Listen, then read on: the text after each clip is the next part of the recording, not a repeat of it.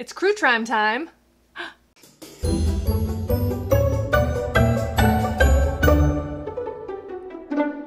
Hi guys, welcome back in today's episode of Crue Trime. Crue Trime. Crue Trime. Crue Trime. Hi, welcome. Welcome to Crue Trime. My name is Sarah, if you didn't know that.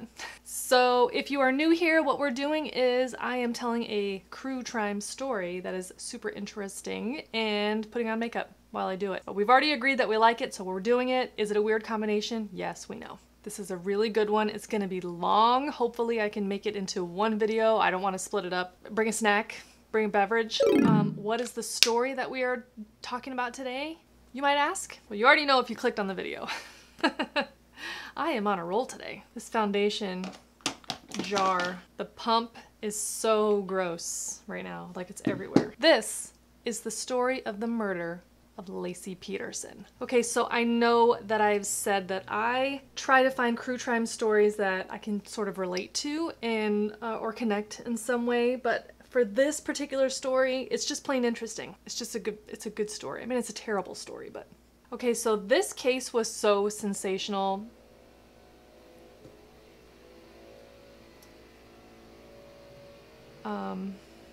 Leaf blower. Leaf blower out there. Hold please. I don't live in California. I did not live in California at the time of the story. I read books about it. Books plural. I had multiple books about this case. Like, this one really got me. I want to say when all of this happened, I was probably like early 20s. I mean, I guess I could do the math. Yeah, I was like 21. And this was one of those cases that really got me into Crue Trime. But this has nothing to do with the story, sorry. Okay, on December 24th, Christmas Eve, 2002, 27-year-old Laci Peterson was reported missing from her home in Modesto, California. What made this particularly shocking was, you know, other than it was on Christmas Eve, is that she was super pregnant at the time. Laci Denise Rocha grew up in Modesto, California, an idyllic farming forward community in California's Central Valley, kind of between Sacramento, Fresno, San Francisco area, closest to Stockton. And it's also the home to the largest winery in the world. It's the Ernest and Julio Gallo. It's available literally anywhere wine is sold. They're the makers of like Andre, Boone's Farm, Barefoot. If it's in a box, they probably make it. I mean, no shade. So anyway, Laci grew up in box wine country and attended Cal Poly State University, where she met and fell for a dashing young student, agricultural business major named Scott Peterson. Scott grew up in La Jolla. He excelled at golf. He was described as a model student, just like a model son. Laci and Scott dated for 2 years. Things got serious. They moved in together and they eventually married in August of 1997. After they both graduated from Cal Poly, they settled into married life, just kind of taking it easy, enjoying being married. And then they soon decided to move to Modesto, where Laci was from, to start their family. So, I mean, Laci and Scott were just like kind of the perfect couple. They were really attractive, you know, young, successful, really making it. They purchased a home in an upscale neighborhood near La Loma Park in Modesto. Sidewalks, parks, kids, dogs, like just very picturesque. Scott began working as a salesman for a fertilizer company, and Laci took a job as a part-time substitute teacher, but she was just really focused on being a homemaker, a wife, getting ready to be a mom. She loved cooking and entertaining and just being the perfect wife. So in 2002, Laci learned that she was pregnant with her first child. She and Scott were going to be parents to a baby boy, and they named him Connor. Connor was due to be born in February of 2003. On December 23rd, the day before Laci disappeared, Scott and Laci went to a hair salon where Laci's sister Amy was a hairstylist. This concealer is too light. Well, so when Amy was cutting Scott's hair, they were chatting. Scott mentioned that he was going to be playing golf the next day, and he had offered to run an errand It was like a gift pickup for their grandpa, their papa. The next morning, Laci and Scott got up and got themselves ready for the day. Laci told him that she was gonna walk their dog, Mackenzie, and make gingerbread, and then run to the store to pick up a couple of items for the next day's Christmas brunch with her family. Scott left the house just before 10 o'clock. He wanted to go to his warehouse where he had an office to send some emails and retrieve his boat. He then had decided to go fishing because I guess it was too cold to golf. I don't know why it would be better to go fishing in the cold when you're on the water, whatever. I don't know things. He drove the 84 miles, so you know, about an hour and a half, to Berkeley Marina. He went fishing for about 90 minutes and then he went home. When he left the marina, he called Laci twice on his way home, once to leave a voicemail or message on the answering machine, you know, to let Laci know that he wasn't going to be able to run that errand to pick up the gift for Papa. When he called the second time, he did not leave a message. Like, he spent more time driving back and forth to the marina than he did fishing, but he must have just really wanted to go. He dropped the boat back off at his warehouse location, and then when he got home, the house was empty and the dog, Mackenzie, was walking around with his leash on. Laci's car was still in the driveway, so he just assumed that her mom had come and picked her up to run errands together. So it was after he had showered and threw his, you know, stinky fishing clothes in the washer that he got some pizza out of the fridge, you know, having a little snacky snack, just waiting for Laci to come back. And then he checked the answering machine, and one of the messages on the machine was from him.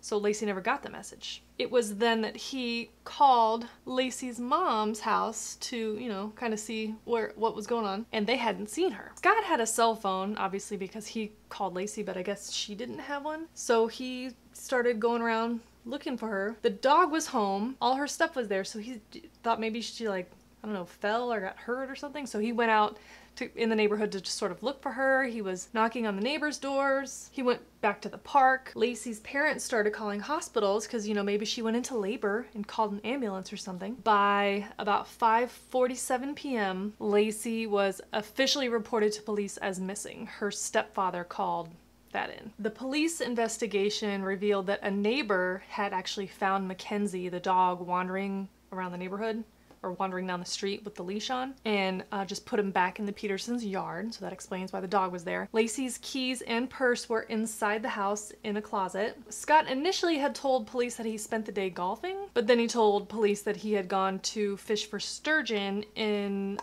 the San Francisco Bay via Berkeley Marina. I'm gonna put on my eyebrows because I can't do it and talk at the same time. So Laci is officially reported missing. Now here's what's odd. When Scott called Laci's mom's house to look for Laci, he said, "Laci's missing." Not like, "Have you seen her? Is she there?"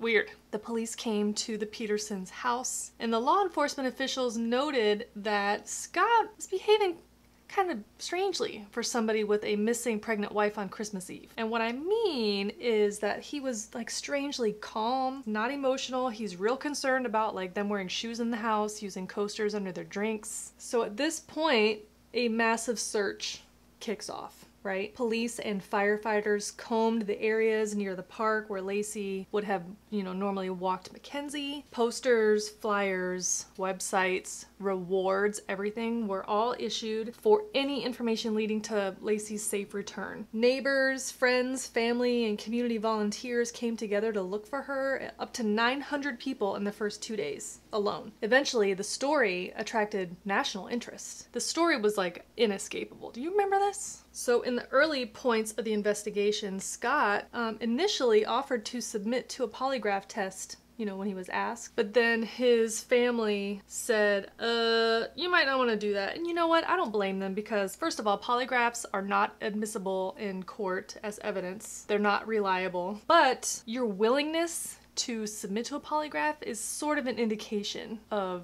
maybe your truthfulness or any of that stuff. I mean, I would think that if I had a missing pregnant family member and somebody wanted me to take a polygraph test regarding, you know, my potential involvement, I would be like, yeah, heck yeah, I'll take the test. But I might be like so upset that maybe that would jack it up. I don't know. So like I said, when the story broke, it was everywhere, okay? The 24-hour news cycle was definitely in full effect. Nancy Grace She's wild. Nancy Grace was all over it, okay? She was very critical of Scott Peterson publicly, saying that she was like creeped out by him, that he wasn't acting right, he was like really rubbing her the wrong way, he was too cool, very suspicious, right? Laci's family, they were standing with Scott. You know, they were a united front. Okay, so Laci disappeared on Christmas Eve, about a month goes by, then bombshell. Bombshell! So on January 24th, of 2003, a massage therapist from Fresno held a press conference. Why? Who cares? 28-year-old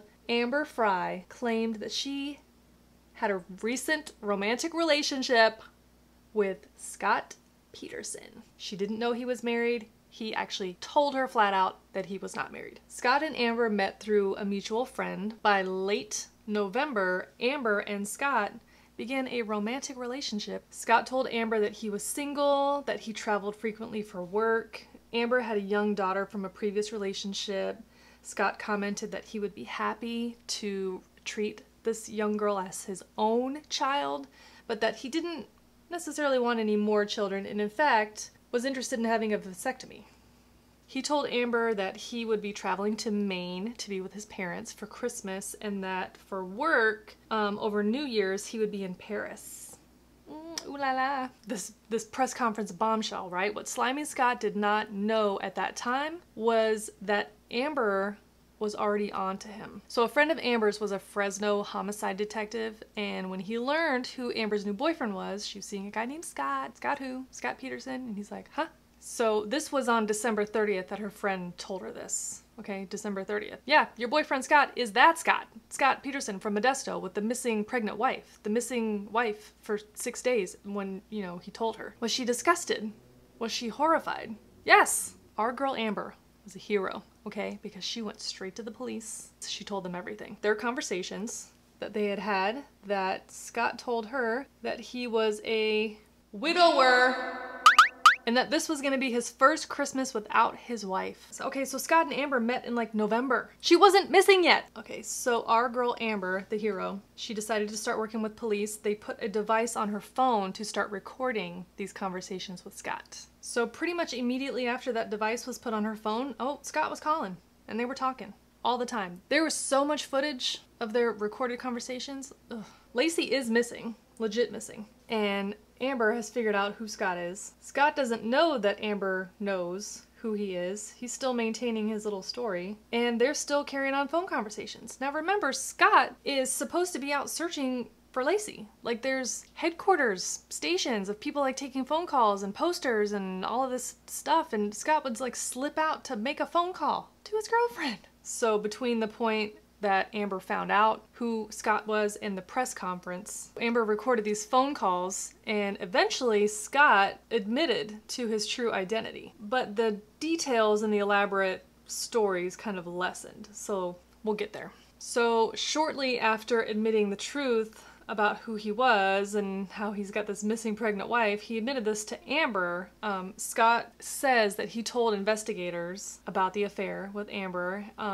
He must have known, or at least suspected, that it would come out. It could be possible that Amber would contact authorities, maybe, or perhaps had already done so, because he kept talking to her after the press conference. Wild. So it's not clear whether Amber ever really had intended to go public with this relationship. It just seems like it was important for her to work with police and, you know, pursue that. I guess it would have surfaced eventually, I suppose. The National Enquirer had gotten a hold of a photograph of Amber and Scott. So when they were carrying on, la la la, like everything's fine, and he's a single guy just about town, they went to a holiday party together, they were photographed together, and somehow that photograph got leaked or sold to the National Enquirer, and they contacted the Modesto Police Department to kind of give them a heads up, like, hey, we're about to publish this photograph in case it ruins your investigation. So what they did at that point, the police didn't want Laci's parents to find out through the media. I mean, they knew about Amber, but they had not revealed that to Laci's family yet. So they told her family, and when they did, this is really sad, Laci's mom said, why did he have to kill her? So once they found out, including Amber found out that the National Enquirer had that photo, she kind of had to. come forward. Now remember, after this press conference, they continued talking. Scott kept calling her. Isn't that weird? Telling her that he was like proud of her? Okay, Scott, you're weird. So once Laci's family learned about Amber and Scott's lies, you know, they had been standing by him this entire time that the media was crucifying him for acting so weird. But once they learned that he had been lying about everything, they were done with his ass. They also learned that Scott sold Laci's car and was considering selling their house, putting it up on the market. Why do that if Laci's just missing? Either real dumb or evil genius Scott continued talking to Amber even after the press conference, right? So she never told him that their conversations were being recorded. He never indicated that he knew. So like either he figured it out and was really trying to put on a show to show that he was like doing the right thing, I guess. Or was he just like really slimy? I vote just really slimy. Anyways, those phone calls, like they continued talking well into February, and it wasn't until Amber was like, you know what, I don't think we should be talking anymore, that he was like, okay. Okay, so about 4 days after the press conference bombshell, Scott actually sat down with Diane Sawyer for an interview on Good Morning America. Scott admitted to having the affair. He claimed that Laci knew about it, that it, quote, wasn't anything that would tear us apart. Girl. Diane Sawyer was not having that shit. She was like, your pregnant wife was cool with that? Sure, Jan. So Scott said the reason that he didn't want to give interviews, because he was very weird, was he wanted to keep the press kind of hungry for more information. So he was just like sort of being a carrot to keep them around, to keep Laci's search publicized, because he didn't want to distract from the real goal of finding Laci, right?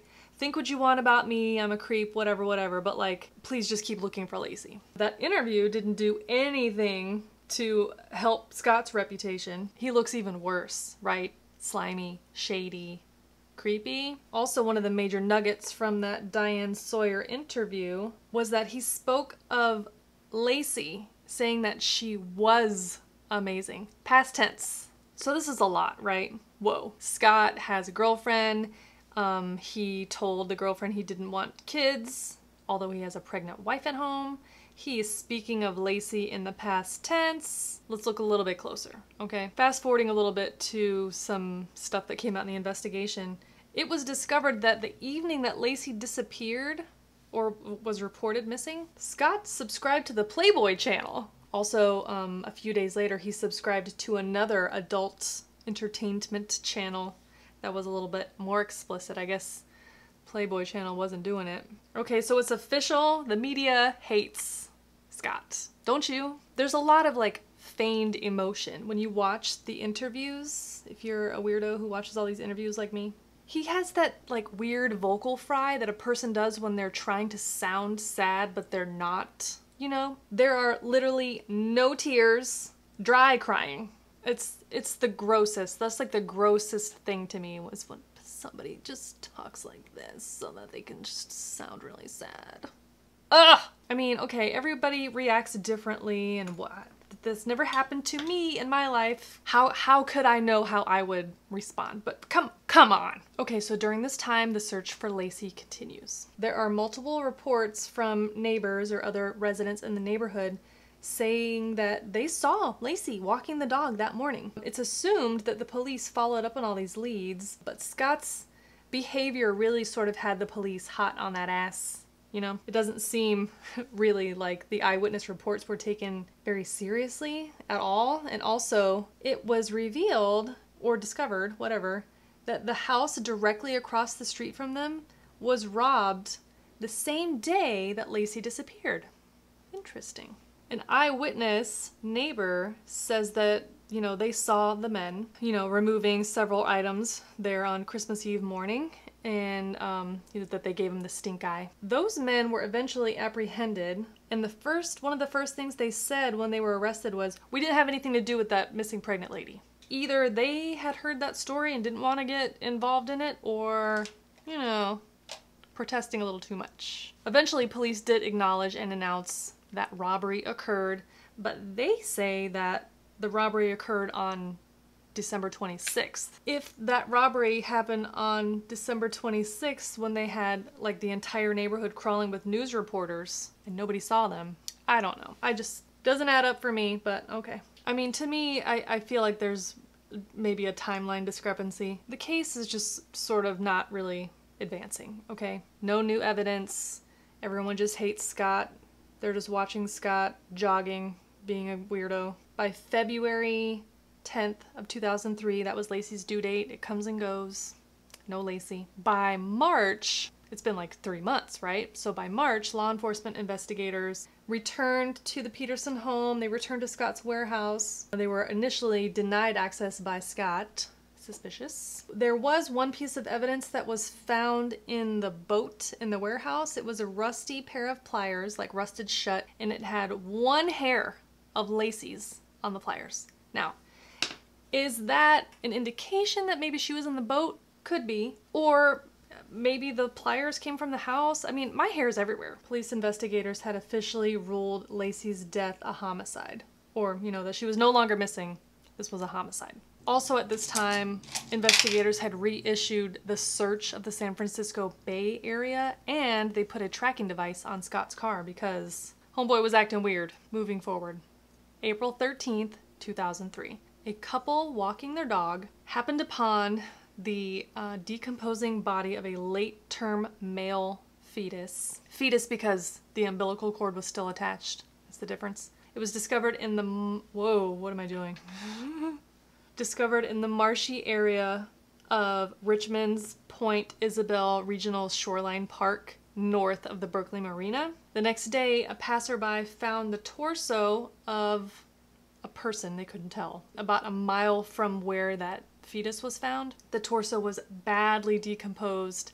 Everything was missing. Arms, legs, organs, head. 5 days later, on April 18th, 2003, a DNA test confirmed that the remains that had been discovered were of Laci Peterson, the torso, and the baby Connor. The autopsy could not confirm the cause of death, of course, but it did reveal that Laci had not labored because her cervix was still intact, and it was instead decomposition that had separated the two from each other. And the baby was in much better condition than the mother, but remember, he was inside of her body, protected, right? So at a certain point, perhaps Laci's body had been weighed down, anchors around her head and limbs, and maybe the churn of the water, this is getting really gross, sorry, but the churn of the water maybe loosened things until it broke apart, and the baby also broke apart. So once the identity of Laci and Connor were confirmed, the heat on Scott went way up, okay? He had been staying in San Diego with his family, allegedly to avoid media attention, okay? But the proximity to the southern border really triggered the police to close in. They arrested Scott that same day at a golf course in San Diego, and what was in the car, you ask? Almost $15,000 in cash, extra clothing, camping gear, his brother's ID card, 4 cell phones, and he had grown a beard and colored his hair. Well, bleached it poorly. Okay, it was like brassy and weird. I really went in there with this blush today. Ah! Got mascara all over my skin! So because the case was so crazy in the media and so popular, everybody was talking about it, they didn't think that Scott would receive a fair trial in Modesto, that's true. So they moved the case to Redwood, California to afford better jury selection and aim for a more fair trial. So 50% of the jury candidates were dismissed pretty much automatically when they were being interviewed because, you know, they said they'd already made They had already made their minds up. Scott was guilty. That story was everywhere, you know, so it was very difficult to find good jurors, impartial jurors. The prosecution dismissed any juror who, said that they did not believe in the death penalty. That's the sentence. Death, right? What they're supposed to do for those jurors is, no, I understand that you don't believe in the death penalty. However, do you think you could set your beliefs aside and just apply the law in this case? That's what they're supposed to do. But that's not what they did. They just dismissed. So when you have a jury that is filled with like clear 100% like death penalty almost supporters, That's maybe not great. It's like an angry mob. Okay, on June 1st, 2004, the trial officially began, and the prosecution really leaned into the narrative that Scott didn't want to be in his marriage anymore, and he certainly didn't want to be a father. They claimed that Scott must have killed Laci on the morning of December 24th, concealed her body in a tarp, and then took her to his warehouse, put her in the boat, and then took her out into the Berkeley Marina, San Francisco Bay to dump her body. They say that, you know, he was just too far in it, in too much debt, it would just be too much. He just couldn't divorce her, he had to eliminate her. So the Peterson defense team really played up that, yeah, Scott was a piece of shit, okay? He was a cheater, he was a liar, he was not a good guy, but that does not make him a murderer. So even though Scott was guilty AF in the court of public opinion, there just really wasn't enough evidence to truly nail him down. There was no cause of death, there was no witnesses, there was no physical evidence besides one hair on a pair of pliers. There was no history of violence, nothing. Also, it was clear that law enforcement was really focusing all of their attention just on Scott, and, you know, it kind of came out that they essentially falsified or skewed some of their reports and witness testimony to discredit some of those witness statements about the sighting of Laci and also that robbery across the street that was supposed to happen when the street was lined with media trucks. So they also said that Laci could have been kidnapped and murdered and dumped in the bay because everybody knew that Scott had gone fishing in the bay that day. Maybe they did it to frame him. So like either he did it and he was a genius hiding in plain sight, or he was just like a total sleazeball dum-dum with terrible luck. I mean, his pregnant wife disappears while he goes fishing on Christmas Eve alone, and then her body is discovered in the very place that he admitted to being at, and he had a girlfriend at the time. I mean, it's a lot. So the prosecution pointed out how odd Scott's behavior was in the weeks following Laci's disappearance. There's a striking photo of him from the candlelight vigil where he's like laughing his head off. He's supposed to be looking somber, and does that make him an asshole? Yes. But does that make him guilty of murder? No. What the prosecution presented next turned it all around. Amber Frey. So the prosecution brought in Amber to testify, and boy did she. She spilled the beans about that 6-week relationship, and Scott was supposed to be, you know, for a portion of this relationship, Scott is supposed to be searching for his pregnant wife, but he's carrying on with Amber Frey. And the prosecution, they showed the photos of them together at a Christmas party, so they played the recordings of the phone calls in the court for the jury to hear, and you've heard them. You've heard them by now. They're crazy. Scott and his elaborate lies, right? He was telling Amber that he was traveling to Paris for New Year's Eve. So it's New Year's Eve and he calls Amber up and says, "Oh, I'm at the Eiffel Tower watching the fireworks. The show's amazing." You know where he was? At his missing wife's candlelight vigil. Stop it. I cannot. So the other recordings captured when Scott actually admitted to who he really was, and even though he had told Amber that he had lost his wife before, Amber was like, are you psychic? What do you mean? You told me that she was gone. She wasn't gone, and then she was gone. What's going on? And then he says, there are different kinds of loss, Amber. Okay. What I'm saying is, when he said that she was lost before she was lost, was that a confession of premeditated murder? Anyways, so despite any real physical evidence other than that one strand of hair, so the jury decided that there was enough motive to convict Scott of these murders.